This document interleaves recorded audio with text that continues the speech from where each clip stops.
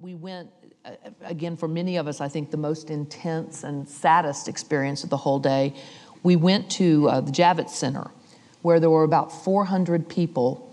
These were loved ones of first responders who had not yet been found. And so they were, you know, the mothers, wives, children, brothers, fathers of missing police and firefighters who were at that point, 3 days in, you know, it was very unlikely, although there was still some hope, but very unlikely that any of them would still be found alive. And they were all there in the Javits Center. And we walked into that room, and it was just the most intense moment I'd ever experienced in my life. It was totally silent. It was so overwhelmingly sad. And I stood in there about 20 minutes. The president started going around family to family and very quietly sort of putting his arm around them, asking them about their loved one. After about 20 minutes, I couldn't take it anymore. It was so, I felt like I was gonna explode. It was so intense in there. And so I left the room for a few minutes. And he kept working, going from family to family, talking. When I walked back in, probably 20 or 30 minutes later, the entire mood had changed. He had managed to get people to talk about their loved ones. He had a few people even laughing. Tell me a story about your dad, or, you know, and he cried with each family and he laughed. And we were actually traveling with Kirby John Caldwell, who's a reverend from Houston, who looked at me and said, he does this better than almost any pastor I know. And it was just amazing, the depth of the connection. And imagine the emotional wear and tear. I couldn't stand it. I mean, imagine the emotional wear and tear on the president. He spent almost 2 hours. He spent more. He spent nearly 2.5 hours. No, other than Eric, no media, nobody ever, I don't remember anybody ever writing a story about it. Never told anywhere. I had a similar experience to Karen's when, first of all, it's not fair to call it a room, that he entered a room. It was the parking garage, and they had taken pipe and drape and roped off an area big enough for these 400 family members to be inside. But I mean, this was not a room with comfortable chairs and a nice carpet on the floor to sit. This was a parking garage in the middle of a convention center. And Karen described it.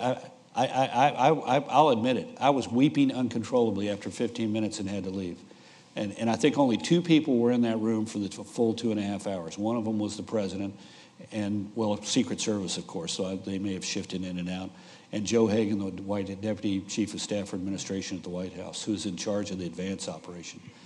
But I got to tell you, I remember when I had to leave the room the first time. I had to leave the room several times, but a little kid, he was blonde. I remember him, he was blonde, really blonde.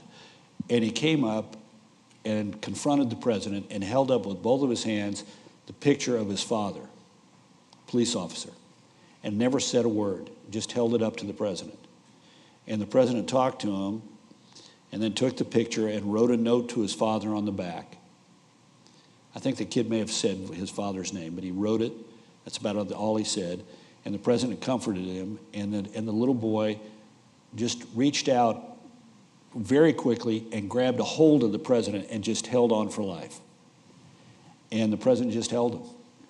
And, you know, the kid, there was no chance he was ever going to see his father alive.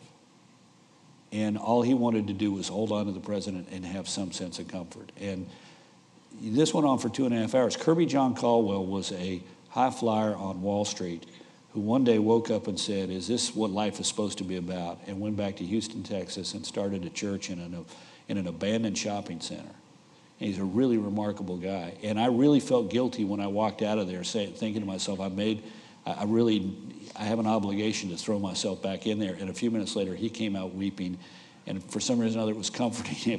If this extraordinary person couldn't take it, I didn't need to feel guilty about not being able to take it. But the president did. For we arrived into Javits Center at 4:45 p.m. He walked in, and there was a shift change, and he posed for pictures. It couldn't have been more than 20, 30 minutes. Maybe call it a half an hour, call it 5:15. We left there at 7:58, 1 hour and 40 minutes after the schedule said we were supposed to leave there. And the entire time in between, he was comforting those families. before I end the evening with a quote from President Bush, I'd like to ask those in our audience who served in the White House during 9/11 to stand up and be recognized, please.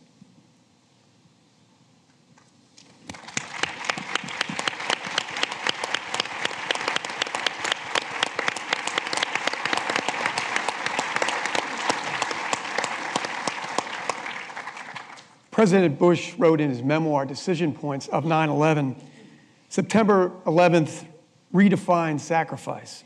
It redefined duty, and it redefined my job. The story of that week is the key to understanding my presidency. For as long as I held office, I could never forget what happened in America that day. I would pour my heart and soul into protecting the country. I want to thank our panelists for sharing their stories of that eventful day. And I want to thank those who just stood up and our panelists for all they did to help to keep our country secure during the administration. Thanks so much for coming tonight, and thank you all. Thank you.